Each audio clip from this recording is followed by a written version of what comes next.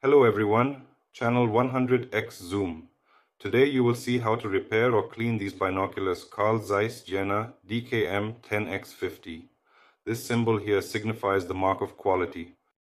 The optics here are premium, meaning they were hand-picked, inspected, and are of the highest quality. These binoculars were manufactured in the 1963 year according to the serial number. And over 60 years, various microflora have accumulated in these binoculars and started to develop. There are clearly visible traces of fungal activity on the prisms and lenses. These binoculars have a full single-layer coating on all optical surfaces. However, in some places, fungus is developing and multiplying, which is eating away at the coating. Therefore, after cleaning, there will no longer be any anti-reflective coating in those areas. If you visit the official Zeiss website in the service section, it states that binoculars with fungus are not covered by warranty repair. So, when you buy a brand new modern binocular, you need to keep it in a dry, well-ventilated place and make sure it is properly stored. And possibly even allow sunlight to reach it. In this case, the fungus will develop very minimally or not at all. To clean the binoculars, you need to have some tools, as well as, for example, alcohol and a blower like this. Also, a few different screwdrivers. First, I always unscrew the objective tubes. If it can't be done manually, I help myself with tools. Using this tool, it's advisable not to mix them up. Place the left one carefully on the left and the right one on the right. Next, unscrew the 3 screws on the covers. Next, we try to unscrew the lenses. First, we unscrew in the middle. Then there is a locking screw here, very small. It needs to be unscrewed carefully. And then, just using this kind of tool, unscrew the clamping screw. Now carefully lift the right lens and gently lift the left lens. Place them accordingly on the left and right. This one manufactured the parts very precisely. The left lens has 1 screw specifically, while the right lens has 3 clamping screws respectively.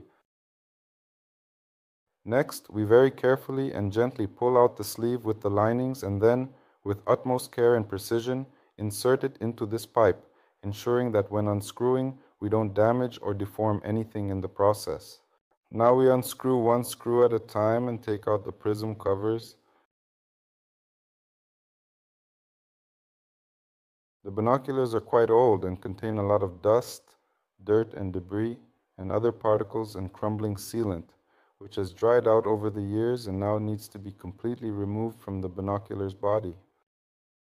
We carefully take out each prism and place it in the correct spot so that we don't mix anything up later. From this side, carefully take out the anti-glare covers to avoid scratching the optics, and we also carefully and delicately place the prisms in the correct and precise position.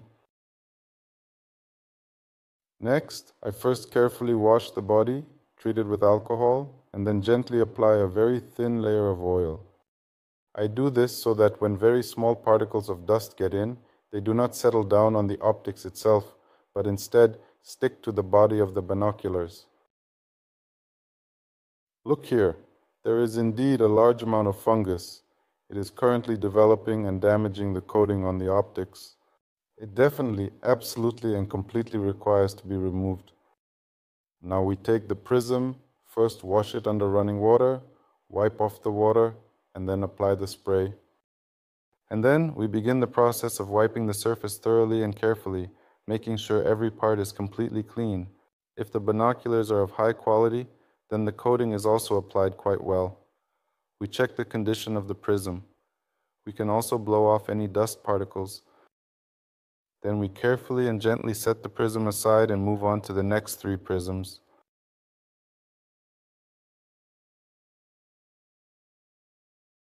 Also, don't forget to carefully and thoroughly clean the prism covers. Now let's move on to the next large lens. To unscrew it, you need to use a specialized tool. But to be on the safe side, it's better to simply cover the lens with a piece of paper. I do this to avoid scratching the lens. We carefully remove the sleeve with the lens and then take out the adjustment ring. We cannot remove the lens any further because it is sealed or crimped in the housing. Similarly, we rinse the lens under running water, apply spray, and start wiping it until it becomes clean. Disassembling the eyepiece is very difficult. If it is clean, it is better not to try and disassemble it to avoid damaging the optics. The eyepiece consists of several groups of lenses. In most cases, the lens in the middle is perfectly clean, so only the outer ones need to be wiped. Well, now we start carefully assembling the prisms in reverse order. Each time, don't forget to blow air to ensure there is no dust inside. We close the prism covers, screw them on, because it will be very difficult to do it later. It's better to do it now.